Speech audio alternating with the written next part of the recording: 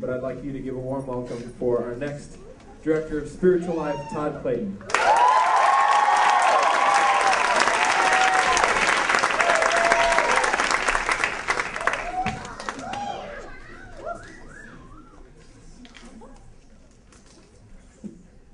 Hey friends. You guys have your Bibles. We're going to start in 1 Corinthians.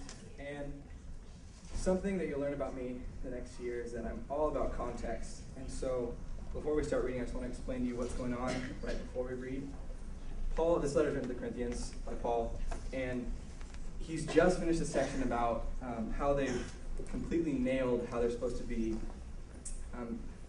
dealing with women and speaking in the church, and how when they're speaking to cover their heads, and he's just like, man, you got that, and I commend you for that. And then we get to this next passage. It's in 1 Corinthians 11, if you want to follow along. I start in verse 17. So he's just commended them, and he says this.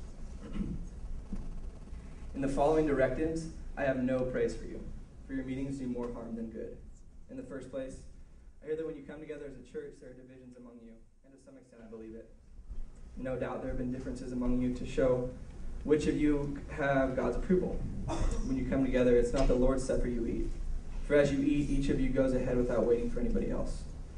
One remains hungry, another gets drunk. Don't you have homes to eat and drink in? Or do you despise the church of God and humiliate those who have nothing? What shall I say to you? Shall I praise you for this? Certainly not. We're going to take this in 3 chunks. That's our first chunk. So as you've just heard, Paul is frustrated, really frustrated, because he's given instructions to this church at Corinth about how to take the Lord's Supper, and they've completely forgotten, and they've completely gone the other way. And so to help you understand what's going on here, I'm going to draw a picture. Another thing you'll learn this year is that I'm really good at art, and so just bear with me. So pretend you're a bird. And this is a house. Something about the early church. Something about the early church is that they didn't meet in buildings like we have, but they had houses of members of the church where they'd meet. So this is a house of someone in the early Corinthian church. And the way it would work is like this. Is you'd have this house and you'd have a division down the middle. And here you'd have bedrooms, so we'll put rooms. You got bedrooms, you got like a fountain, and you got a door right here, okay? There's a door right here. Following? Everyone following? Okay. So this is the public area. We'll call this public. And then back here, you have a table, a feast table. You got grain for plants. So back here we've got gardens, and we've got this big table, and we'll call this the private. Private. Everyone read that? Everyone read that? Public, private? Okay. And then at this door, this entryway, we have a person. And this was a servant that was hired by the family, or a slave who was owned by the family. And he would stand at this door. And so the way it would work is this, is in the private area, they'd have these feasts, and they'd eat together in this back area. And in this public area, they'd congregate and they'd sleep. And so what the church had done is they would call the rich people, and they'd be like, hey, we're going to get together around 5, around midday, around evening, and we're going to eat together. And they'd let all the rich people know, like, come on, we're going to eat. And so they'd meet in this private area. And so they'd walk through, they'd meet the servant, and the servant would be like, okay, you're good, you're rich, you can come and eat with us. And then the poor people, they'd say, hey, we're going to meet around 6:30, we'll have communion then. And so these people would come, and they would eat, and they would be full, and they'd get drunk, and they'd be happy. And they'd invite only rich people, because the rich people could then invite them back to their home. And so we have this private area where these rich people are eating and fellowshipping and getting drunk. And then we have this public area where the poor people would come and they would wait. And they'd come to the servant and be like, you can't come back here, like they're eating, you're not welcome. And so there'd be this group of poor people here. And then they'd meet for the Lord's Supper after these people had eaten and were taken care of. And so when Paul talks, he says,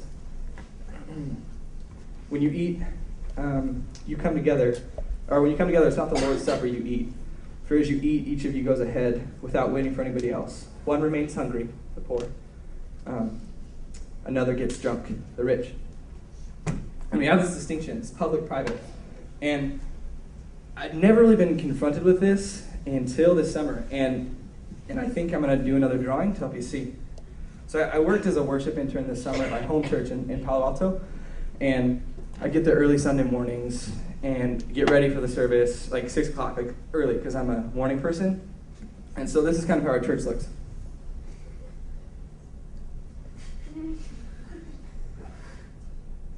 Again, you're still a bird. Here's our church, and these are our parking lots. There are 3 parking lots. And so I come in and I'm driving, and I drive into the parking lot and I park. Okay? I'm parked. And I get out of my car and I've got all my stuff, my guitar, my song sheets and everything. And I look over, and over here, there's someone sleeping. And I see like the blanket and the brush, and she's sleeping in this area that I can't really see. I can't make out her face. But I see there's a person there. And so I go over and I like just look, but she's asleep. And I don't want to wake her up. And it's 6 in the morning, so I was like, sleep. And so I go in, get ready for service. And then I'm leaving that morning, and sure enough, in the back row there she is. She's in the service. And so I go up afterwards, I introduce myself. I'm like, hey, my name's Todd. She's like, hey, I'm Ina. And so we get to know each other over these next couple weeks. And this second or third week, we have communion as a church. And we come together, and the elements are at the front, and we come and eat as a body. And Ina comes as a part of that. And then after service is over, we drive away and watch Ina walk down the street. And this is the first time that I was like jarred and was really confronted with this issue of someone in our congregation not being cared for. She didn't have food. She didn't have a home. And this slammed in my face. Like, God forbid her public streets interfere with our private meal after service. And I don't think any of us had that intent, but the way we were acting separated us so profoundly. And that's scary to me. And so Paul says to them, the supper you're having is not the Lord's. You can have it all you want, but the supper you're having is not the Lord's.